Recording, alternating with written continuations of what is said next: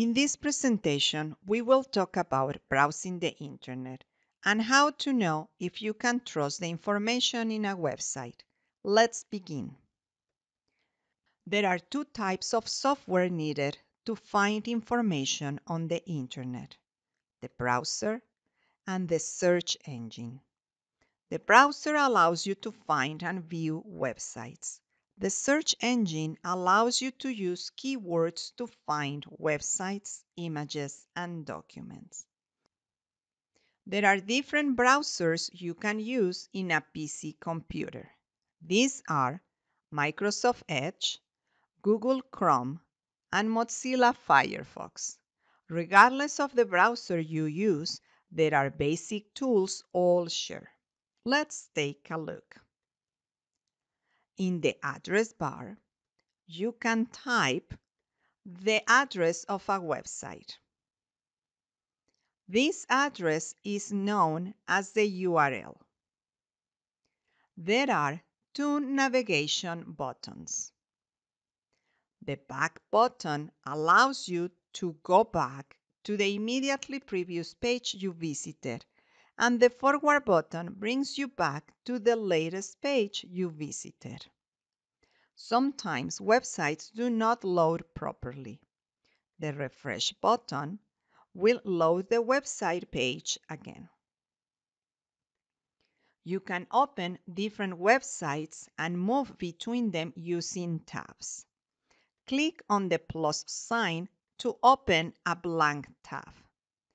Click on the X to close a tab. Browsers also allow you to mark websites you visit often. This is known as bookmarking or favorites. To bookmark a website, click on the star. To locate the website, click on Menu and select Bookmarks or Favorites. Finally, within a website, you will find hyperlinks or links for short.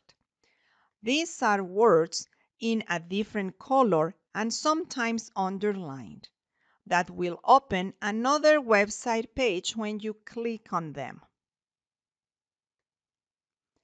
A search engine allows you to find information by typing words related to what you are looking for. These words or phrases are known as keywords. There are three very popular search engines: Bing, Yahoo, and Google.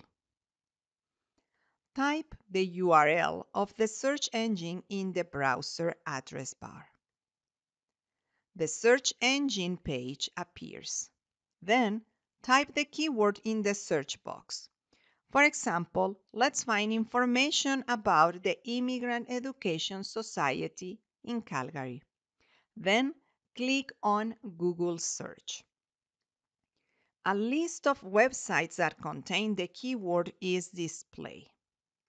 The next step is to choose and visit the websites listed and decide whether or not the information they contain can be trusted.